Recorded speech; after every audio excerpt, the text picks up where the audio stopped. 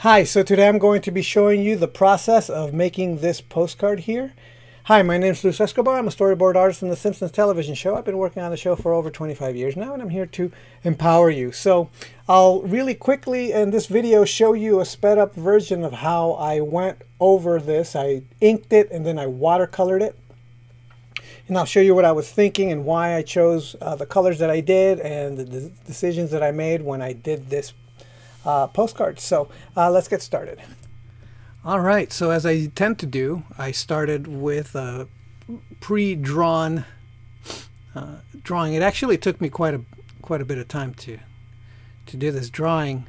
So there was a lot of play, what I was going to do and how I was going to do it, and some of my decisions here at the inking stage went a little bit out of control, and I had to make adjustments based on the drawing because I didn't prepare well enough. But once I have the drawing that I wanted to do, I then decided to ink it with my crow quill and a brown pencil. So I'm essentially continuing what I did last month, which was doing this just kind of a brown painting. It's gonna be almost like an ink drawing, but and it's again the vampire hunter character with the white hair that I did last time.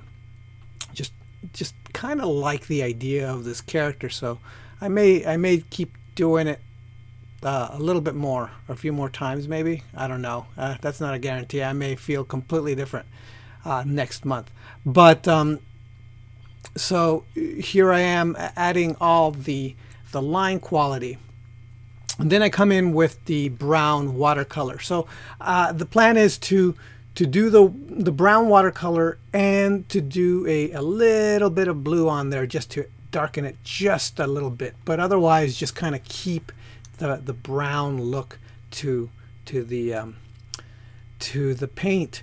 Now, one of the problems that I was having while I was doing this was that I needed to really refresh the watercolor that I had on my little palette, and there was hardly any paint, so it was kind of hard to even get the brown on my brush.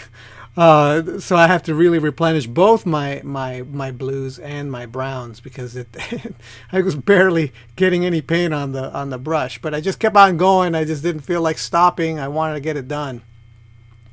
As you can see earlier, I did kind of I over wet my brush right when I was putting the brush on my nose, and it messed things up. And here I did add a line. So this is where I was talking about where it wasn't completely prepared.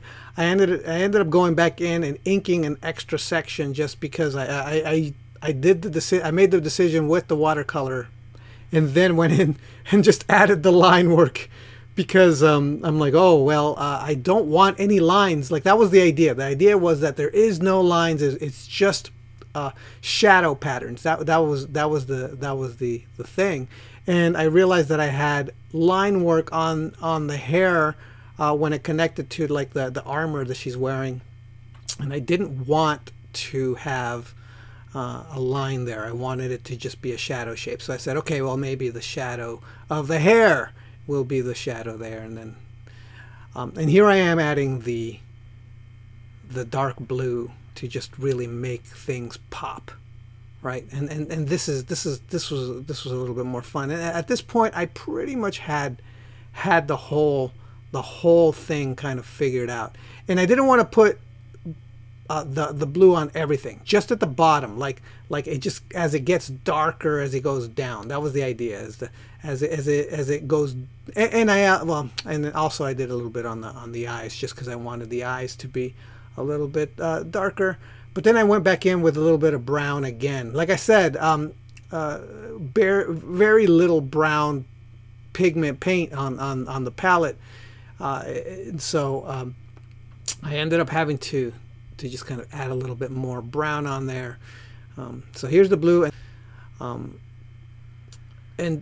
oh right, and then here I am just getting rid of all the pencil line, and it was a lot of pencil line. It was really, really red. I wanted to get rid of all of that. But this is it. That's basically it. That was a whole process. It really wasn't too complicated. But all right, thanks for watching, and I'll talk to you next time. All right, bye.